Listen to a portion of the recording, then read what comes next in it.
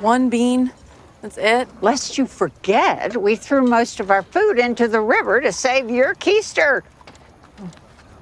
Well, in that case, this bean looks great. Can't wait to dig in. Yummy. Now, we can't survive on this. Now, I hear there's buffalo in these parts. Maybe we can hunt them. It's too dangerous. No one's stupid enough to go on that suicide mission. Wrong. I'm that stupid. Todd, since when do you know how to hunt? Every summer, my parents sent me to Fancy Dandy's hunting camp for wealthy boys. For the survival of my people, I'm willing to put my life on the line. Wow. Todd, I gotta admit, that's really cool of you. Thank you. Really? What does she even see in him? What do you care? You in love with her? No.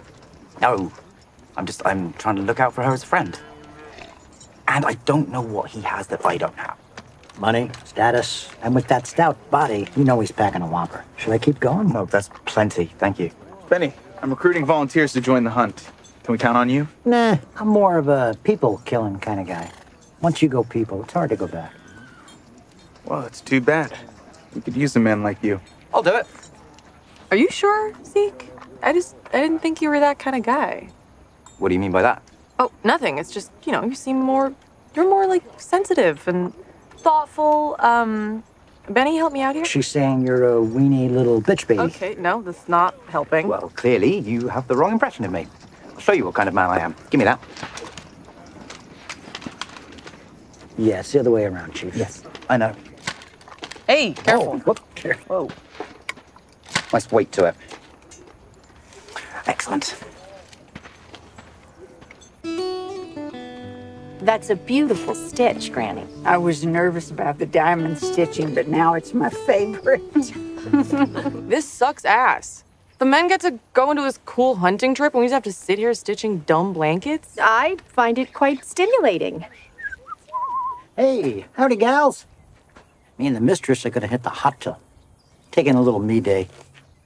I can't believe he's not going to help with the hunt. Should have expected as much from a no-good outlaw. He does whatever he wants, answers to nobody. It's a life of total freedom. Who would want that? Hey, Benny. No! I want you to teach me how to be a bandit. And why would I do that? Because I don't want to spend my life sewing dumbass quilts. I want excitement and adventure and just to do whatever the hell I want. No offense, but you don't really seem like the bandit type.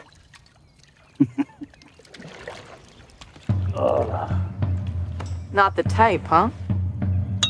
Hey. Teach me how to be a bandit now, or the whiskey gets it. All right. I'll do whatever you want. Just leave her out of it. Huh.